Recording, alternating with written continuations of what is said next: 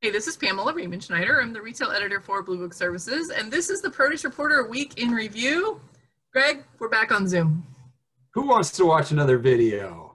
I don't know about you, but I have spent a lot of time on Zoom this week.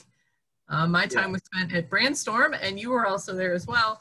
But then there was the PMA webinar and Tomato Week. What is Tomato Week, and is it like Shark Week?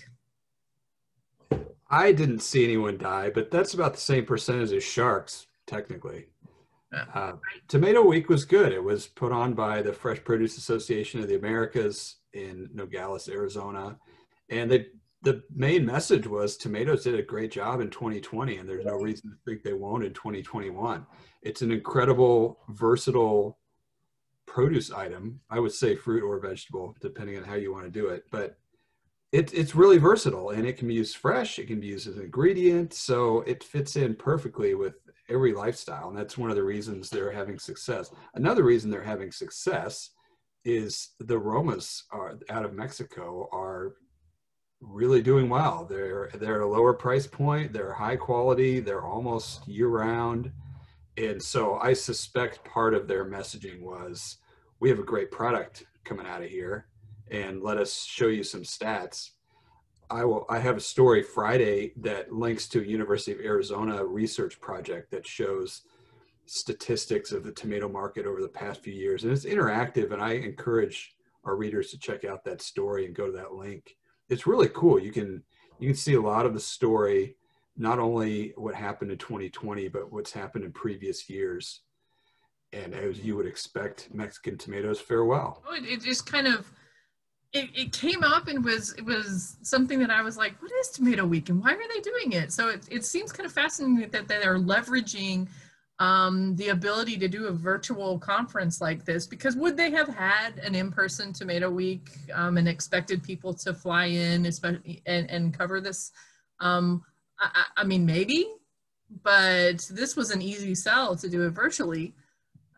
So I think it's a fantastic idea, and it sounds like some really fascinating stuff was presented. So a way to take advantage of a situation that might not have been there a year ago. Right. It's a way to have programming beyond just their membership. Their membership is very strong and very cohesive. And so it's still important for them to hear from each other. But when it's virtual like that, it's easy to hear from other people and let other people from all around the country participate. The only problem with not going in person is you don't get to play golf around there, which hopefully in November.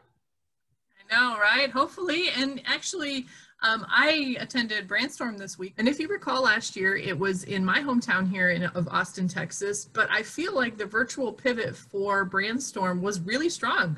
They had record attendance, and people were really engaged, and the content, we just got off Zoom for the final wrap-up fireside chat with Cindy Jewell and Roger Pepperell and Mark Munger, and it was a fantastic conversation about all of the changes and all of the strengths that we've seen in marketing, and going forward, what can we see? And it was a great conversation, and throughout the whole thing, it was all great conversations. It was really cool. The last one we heard was excellent in the fact that it touched on a number of subjects, and it was kind of able to sum up what people had heard throughout the week. The importance of digital marketing, the importance of flavor and products to keep people coming back to the category as a whole, but each individual category. I mean, it seems like every item in there is starting to emphasize flavor more than they did a decade ago. And that's a real positive thing for the produce industry and hopefully increasing consumption.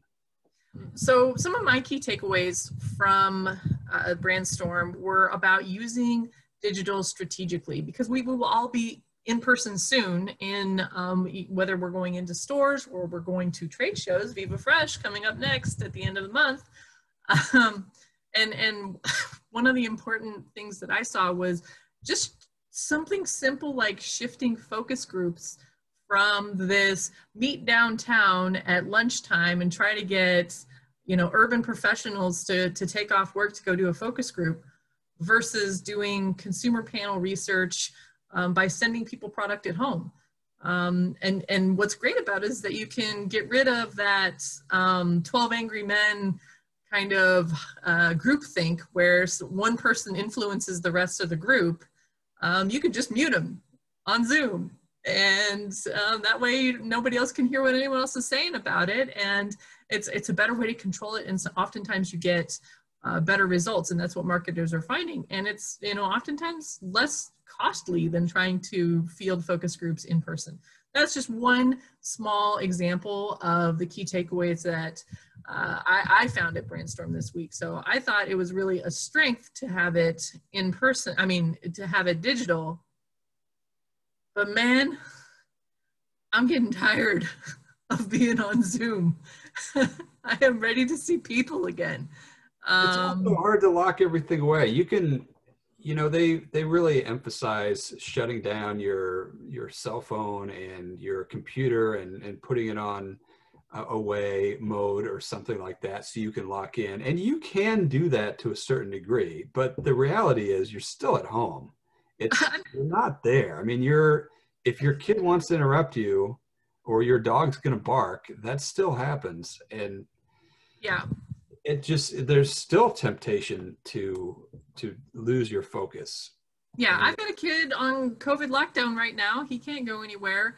I've got a dog. I've got all of this stuff. And I tried to explain it to him earlier today, where it's like when you go away to a trade show or you go away to a conference or even just a, you know, team meeting, you're there, you're engaged, you're part of it. I'm not somebody's mom. I'm not somebody's chef. I'm not doing the dishes. I'm not, you know, taking somebody to soccer practice. And while I do appreciate the flexibility and the ability to pivot and do things digitally, I am really looking forward to being able to 100% focus on what I'm doing. And I feel like a lot of people in the industry, number one, you just miss people and you want to be around people because people are what makes this industry special, right? But the number two, you just be part of it and not have to think about anything else for a little while. Is a refreshing change, and I think we're all going to extra appreciate it when we get the chance to get out of the office again. And it's the chance meetings that you miss, and you cannot replicate those working virtually. There's absolutely no way you can purposely seek someone out and have a conversation with them, but when there's 300 of you at a meeting, you're going to bump into people you know, and you're going to get information or make a connection that you weren't expecting. And you cannot, I have not found a way, I don't believe there is a way to replicate that digitally. Yeah, you can't run into somebody in an elevator in a scramble chat. I mean, you're a scramble chat, you're there. But yeah, everyone's like, you're still seeing someone, but everyone else is hearing you. Yeah. So. It's not the same. Well, do you want to hear my favorite stat of the week? Mm-hmm. Was courtesy of a workshop on holistic marketing from the CEO of Wild Hive. Her name is Allison Beadle, and she used a study that showed that 70% of adults aged 25 to 34 believe that sustainably sourced foods are generally healthier than other foods. And so I wanted to double check with her. So I had an email exchange with her even after that to confirm my suspicion that there is in fact no connection between those two things. Right.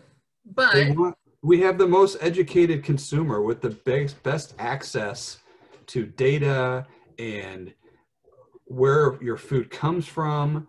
And so often, at least I'm going to pick on this 25 to 34 group, they only hear what they want to hear. They don't actually want to hear the data. They just want to hear what makes them feel good. So as marketers, I've always said what they want. Yeah, if that's what they want to hear, don't lie to them, but don't correct them. Show them data that does both, and that's what the CEO told me. Tell people how you're sustainable. Tell people how you're healthy. Let them make the connection in their head. They're already doing that. So as long as you're not telling them that outright, you know, give them the people what they want and charge them a little more for it. All right, on that note, that's it for the Produce Reporter Week in Review. If you are not getting the Produce Reporter newsletter, you need to go to producebookbook.com and sign up.